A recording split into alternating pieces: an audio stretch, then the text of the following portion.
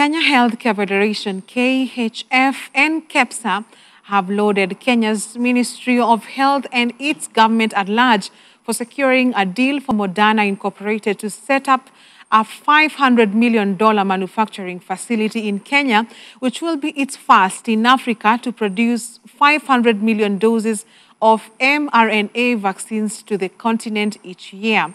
The establishment of the Kenya Biovacs Limited and the formation of a national multi-agency committee of human vaccine production by the government of Kenya was one of the first steps towards realizing human vaccine manufacturing in Kenya.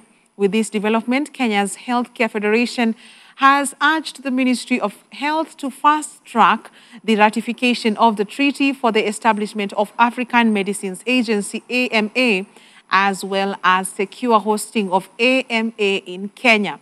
This will further cement the business case for Kenya as a hub for high-quality and affordable health products, health technologies, and healthcare provision delivery, attracting investments.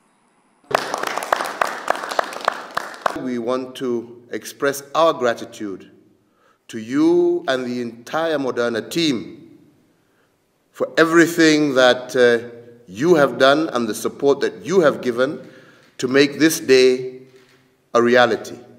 We all know the challenges that Kenya and indeed the entire continent of Africa went through in the earlier stages of this pandemic, a situation that resulted in Africa being left behind, not because of want, but because of lack. And Moderna has come in to fill that space.